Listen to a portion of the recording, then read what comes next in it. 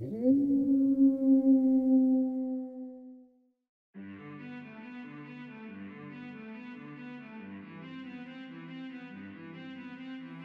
my name is Florence with Airwolf 3D. We are here today at Cerritos College to interview Professor Micic. Hello, how are you? Hello, very well, thank you. Thanks for coming. Thanks for having us. So I know you teach a couple things here at Cerritos. Which courses specifically do you use? Well, printers? I am here professor and department chair for the Department of Engineering, Technology and New Products Development. How long have you been using our printers to teach? My first printer that I purchased from you was about 3 years ago, and that was this one here, which we still use. Awesome. Yes, so it was one of the first models that you have, and right now our workhorse is your new Axiom. So. Awesome. What are some of your favorite features on the Axiom?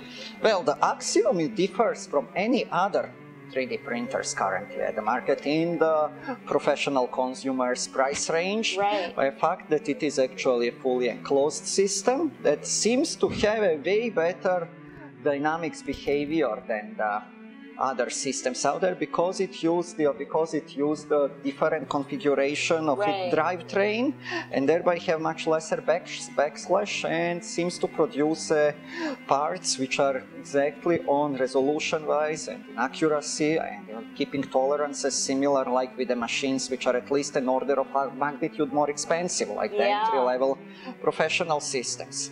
What are your students most eager to accomplish with 3D printing?